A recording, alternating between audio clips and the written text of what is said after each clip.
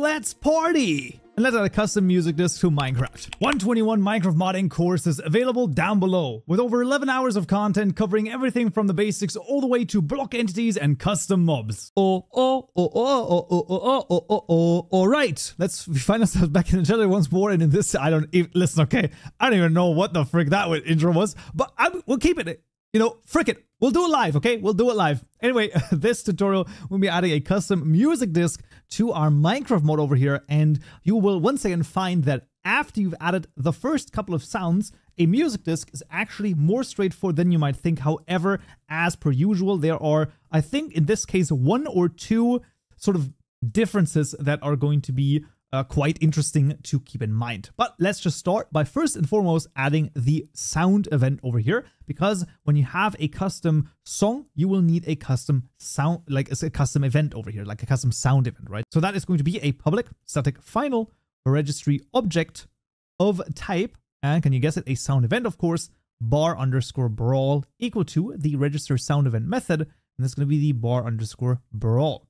However, we'll also need a key, a resource key to be specific. And for that, we can either make a custom method, but we can also just do a public static final resource key of type jukebox song. In this case, very important, jukebox song bar_brawl_key. Then that's going to be equal to resource key.create for the registries of jukebox_song with a resource location from namespace and path. And that's going to be for tutorial_mod.modID with the name bar_brawl here in this case. And that's going to be the key created as well. Now, let's first of all step through all of the stuff that we need for the sound itself. And then we're going to go through and do the item. So when it comes to the sound, well, that is going to be a normal OGG file once again. And this one is right here. That's going to be okay. And we don't even need to open it, right? Obviously, OGG files are going to look crazy inside of a text editor because it's not a text file. It's an actual, like a sound file. So that's why that sometimes happens. But regardless, though, that is the bar_brawl OGG, which also has to be defined in the sounds.json. But that is very straightforward because here we have the same thing, bar_brawl, which is obviously the name of the sound event. And that is then going to have a sounds list over here. And the sounds list is going to look kind of like this. It's going to actually have an object inside of it with a name, and this name is going to be tutorial mod bar_brawl, and then also a stream, which is going to be true.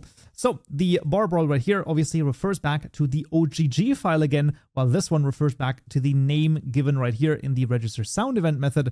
And the stream true simply has to be true because this is a sort of a sound that is streamed, right? This is not a sound that sort of just gets played once and then it's fine, but it continues to be played. That's sort of the idea. And once we have this, we can actually go outside of this, and we can close this, and we can close this one too. And then we can actually go to the mod items class and create our custom item, because of course a music disc, well, that is an item, right? So we're going to have a public static final registry object of type item.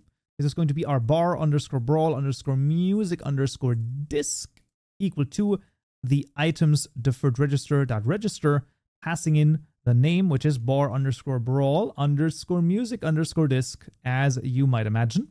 Second parameter is a supplier of a new item. Crazily enough, but it is. And then we need new item properties where, and this is the crazy thing, we call the jukebox playable method, jukebox playable, where we then pass in mod sounds.barbrawl key, and we also want this to stack to 1 only. And that is now a music disc.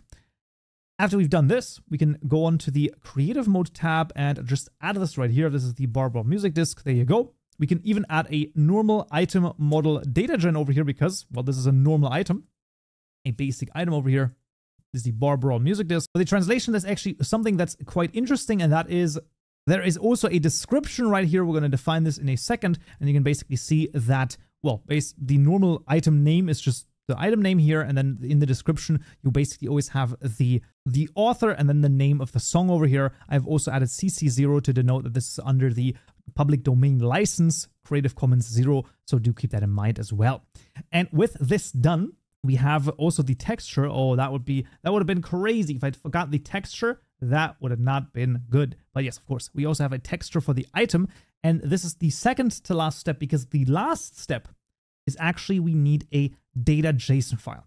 Now, with our previously made data pack entries, we could, in theory, also generate this JSON file via DataGen. I think this is one of those things where, you know, does it make sense to use DataGen? Does it make sense to do it manually? Either one works totally fine. The general makeup of that class that you would need to make should actually be the same as the trim materials in theory, right? Like it will look almost identical, except for trim material, it would be of Jukebox song. But in our case, we're just going to go manually in the resources folder. We're going to right click, new directory called data. Inside there, another new directory called tutorial mod. And inside there, another new directory. I'm going to call this the Jukebox underscore song. And then we're going to copy over the bar underscore brawl JSON file. And here, it's quite important that the JSON file has the same name as we're giving the Jukebox song key right here. So this name has to match this name right here, the name of the file. And then this name obviously refers to the sound event. So this name right here refers to this name given to the sound event right here. And with that done, you can see some of the rest here as well. So the translate description over here, comparator output, that's just the comparator value basically that is output when you have this in a jukebox, and then the redstone value that is being output, and the length in seconds should basically be self-explanatory. With all of this done, we can run the DataGen over here to get us the singular JSON file that we have to generate, this being the item model JSON file for our bar brawl music disc. There you go. And once that is through, well, then let us be serenaded by our new custom music disc, and let's take a look. All right, friends, we're back in Minecraft, and let's just see. First of all, of course, the music disc is successfully added. If I put it in, absolutely freaking fantastic. And if I move away, you can hear that it is getting quieter and quieter because the file itself is in mono. This is extremely important, right? The OGG file has to be in mono. Otherwise, if it was in stereo, then what would happen is that you would be able to hear this particular song on the entire world, right? Like, it doesn't matter how many blocks, millions of blocks away you'd be, you would always hear that freaking song, and that is usually not something you want. But yeah, that is a custom music disc added to Minecraft. Awesome. As per usual, all of the code and everything you might need is linked in the description below. That's going to be it for this tutorial right here. Next time in this video, we'll talk about custom effects. Hope to see you there.